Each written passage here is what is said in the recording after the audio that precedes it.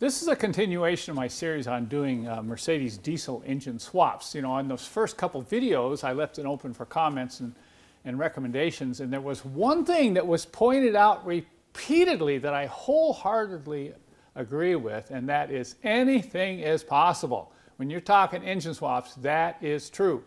But that's not the intent of my ongoing video series. As we continue this, I want to focus on those kind of swaps that the backyard mechanic can do without cutting, welding, fabricating, modification, maybe just some minor things. So we're going to start out with one of the simplest ones, and that is taking the OM617 5-cylinder turbo diesel engine out of a W126 sedan and putting it in a W123, okay? And it's probably the easiest swap out there, but there are some things you have to be aware of. It's not a straight swap, okay? I'm going to warn you this right away. So the engine's ready to come out. We're going to pull the engine out. I'm going to get it on a stand or on a cart, and then I'm going to kind of walk around it with you and show you some of the things that we're going to have to change on this engine here before we can put it in a 1984 300D.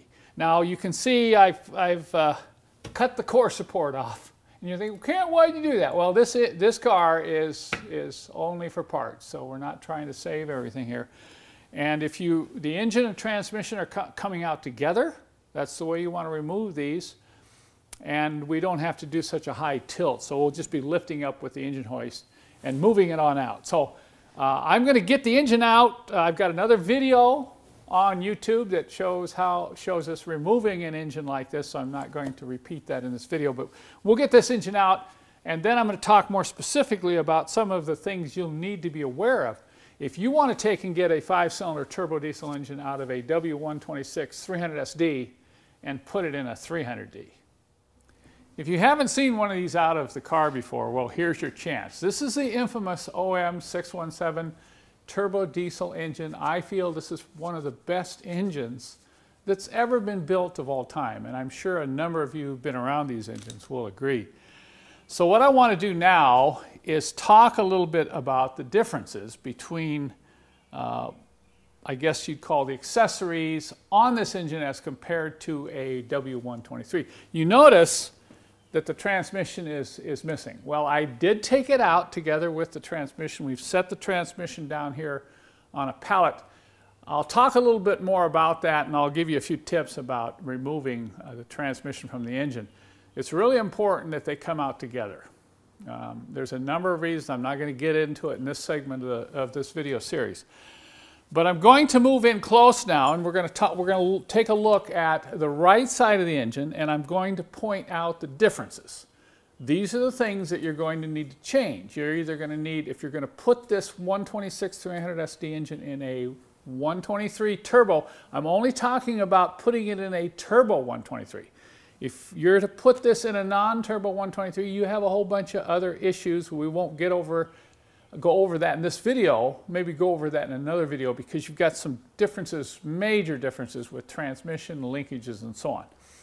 So let me show you the differences right here on this side of the engine, some of the things you'll have to change out if you're going to do this engine swap.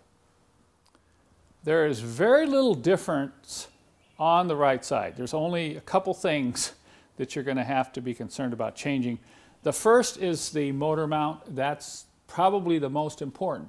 The W126 motor mounts are different. So this arm that you see right here and the position of the shock mount, the actual shock is the same. The tower may be different depending upon the model. So you're going to have to change the motor mounts. You're going to need W123 turbo motor mounts when you put the W126 300SD engine in it. You'll also see some differences in the wiring harness, but that's a real easy swap out. You'll just end up using your older wire harness for the alternator and the starter wiring. Okay, so that's real simple there. Motor mounts primarily. Now let's move over to the other side of the engine. I'll point out a few other things that'll need changing. The same here on this side. You'll have to replace the motor mount arm, and you're also going to have to change out the air conditioning hoses. They're totally different between the two chassis. And you'll also, this is something some people don't realize, but you're also going to have to change these oil cooler hoses. They're a different length and a little bit different design here on between the 126 and the 123. So the oil cooler hoses, the AC hoses, the linkages, the linkage arm's different, but this assembly right here is the same. So basically you're just going to have to use the arm from the 123. So that's real easy. But there's a couple other things that may surprise you, and one of them is this oil filter housing. It's different because the W126 uses an electric oil pressure sending unit, where the W123 has a hose that goes up to the gauge.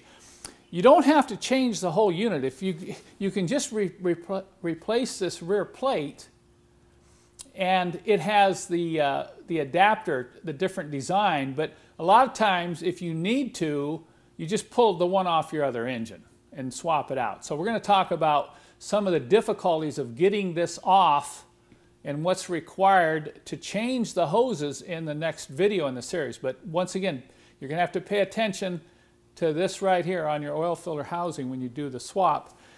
And other than that, you're pretty much, everything else is the same. There's one subtle difference in the belts for the alternator, but when you make the swap, you're just going to have to remember that you're going to order 300 SD alternator belts, not 300D, unless you change the pulleys. So that's about it. You can see there's not a lot different, but there are just a few things you're going to have to swap out. Now let's talk about the transmission, because there's quite a difference between the two transmissions. The transmissions between the W126 and W123 turbo models, basically the same, but there's one very important difference in this right here. It has to do with the speedometer pickup and sending unit, which is located right here on this rear housing. Now the 300SD uses an electronic speedometer, so it has a totally different arrangement right here, where this is an electronic pickup, and of course the W123 has a speedometer cable which screws in here. So you can't just take a W126 transmission and put it in a 123, or you won't have a speedometer. But I want you to know that I have successfully in the past removed the entire rear plate and all the gears off one and put the other one on to make the swap. So that can be done. Now there's a couple things I discovered in this transmission which are big problems, and we're going to go over that when we talk about inspecting not only the engine but the transmission before you plan to put it back in the car.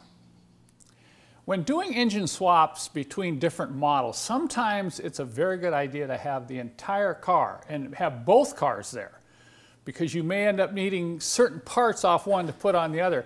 But when you're talking about a 300 SD turbo diesel engine from a W126 chassis going into a W123 turbo chassis, that's probably not true. You could actually just go get an engine out of a wrecking yard, because all the parts you're going to need are already on the 123. So if you get the 126 engine like you see here on this hoist, basically all the parts you're going to take off your bad engine and put on here. So that's why I consider this one of the easiest swaps when you're talking about these older Mercedes diesels. Some of you may have noticed this engine is very clean.